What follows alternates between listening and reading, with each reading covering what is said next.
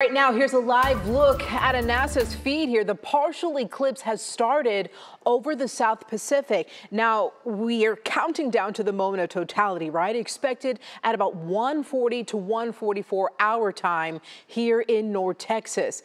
The path of totality crosses across 13 states here in the U.S., stretching from the border with Mexico across Texas and then the Northeast to Maine. If you can, take a closer look at Texas here. Dallas is the largest metro area in the country in the path of totality. Austin and the Texas Hill Country also in that path. Now, the Perot Museum of Nature and Science is hosting its Great North American Eclipse event right now, and WFAA's Sean Giggy, meteorologist Mariel Ruiz are there. Sean, what's going on there? I can hear the music playing. Hi. You can hear the music, guys. Mariel. Sean, this way.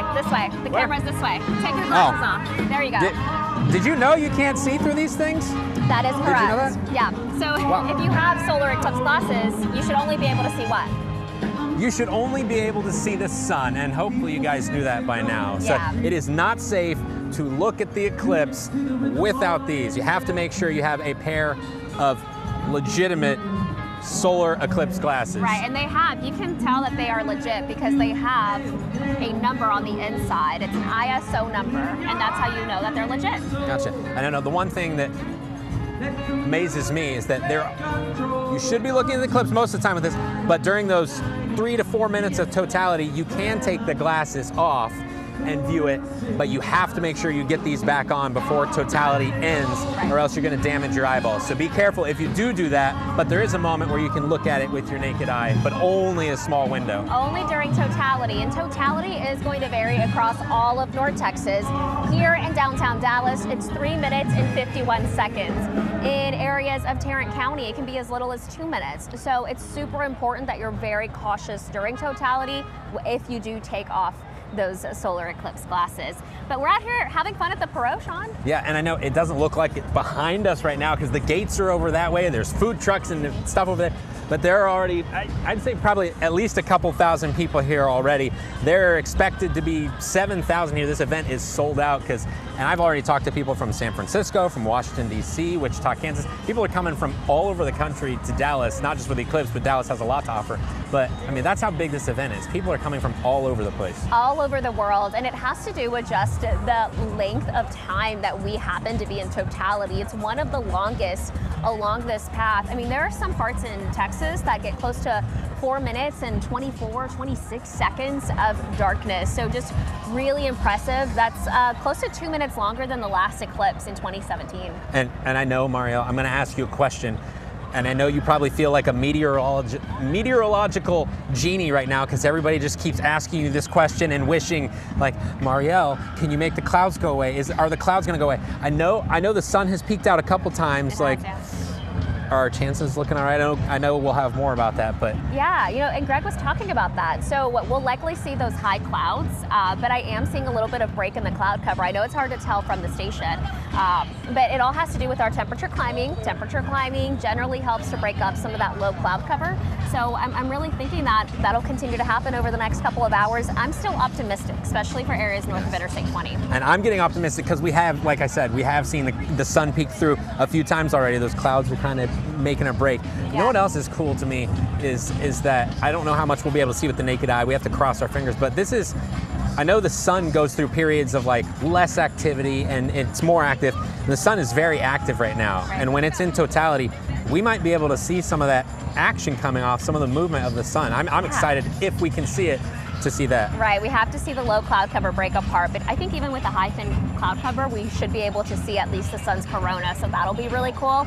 And if you can't get out and watch the eclipse, we have special coverage on WFAA Plus from noon until 2 this afternoon, along me and Cynthia here at WFAA. You'll be out here in the crowd I'll be roaming too. around with the people. Yes, so super excited to see that.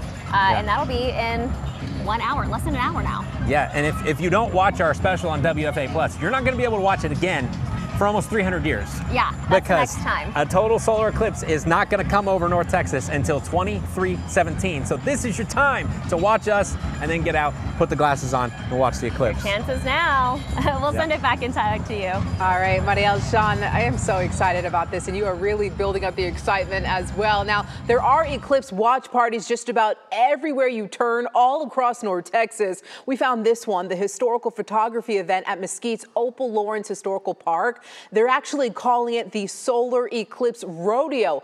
Another big event well underway at the Cotton Bowl at Dallas's Fair Park, where we find our Chris Sadeghi in the middle of it all. Chris, you've actually been out there since about, what, 3:30 this morning?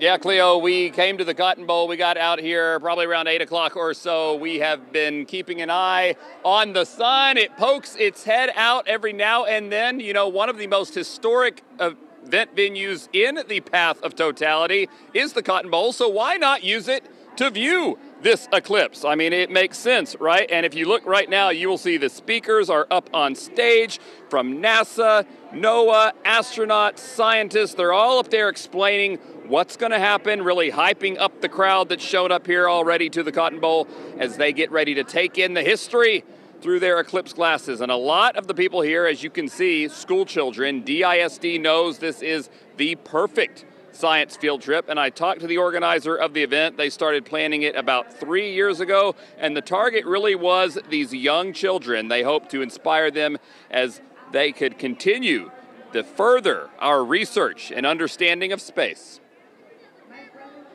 Hopefully it creates a lifelong memory that they take with them. So that was my goal, was to bring that to them so that they can inspire them to get into the science field and consider this as a possible career. And she told me that she's visited 18 DISD schools in just the past few days to get them excited about science and STEM. Hopefully we have some future astronauts in that crowd over there, Cleo. People getting set up and ready for the big moment here. Chris, thank you so much. Another place that expects a crowd today is Ennis, about 40 miles south of Dallas. This is a live picture from their watch party. Now, we spoke to a few people who made the trip from Germany to Ennis. They told us that seeing the eclipse is well worth the time and the money that it took to get there. We'll go to Ennis for a live report in our next half hour here. A reminder, if you're watching the eclipse from home today, we hope that you join us for our special eclipse coverage, our 2-hour special. It starts on WFAA Plus at noon, and then at 1:30 this afternoon, we're going to be carrying the eclipse live right here on WFAA.